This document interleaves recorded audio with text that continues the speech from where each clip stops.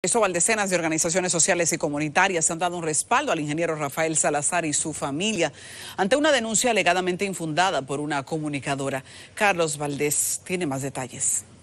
La alta dirigencia del Partido Revolucionario Moderno en la circunscripción número 2 de esta provincia fijó su posición ante este tema.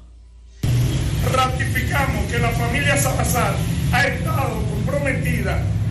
en la sociedad de San Cristóbal a través de los diferentes estamentos, llámese deporte, llámese cultura, llámese iglesia y religión, y en la parte política, quien nos concierne que el ingeniero Rafael Salazar es nuestro presidente provincial, la cual nosotros condenamos de manera enérgica y le damos un espaldarazo de manera irrestricta e incondicional a la familia Salazar.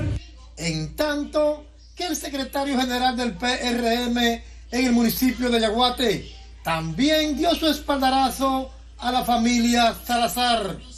dándole un respaldo moral a la familia Salazar en vista de que ha habido una periodista que se ha equivocado en nombre de a hablar en contra de esa familia tan honorable, y por eso hoy el Partido Revolucionario Moderno de la circunscripción estamos dándole un apoyo absoluto.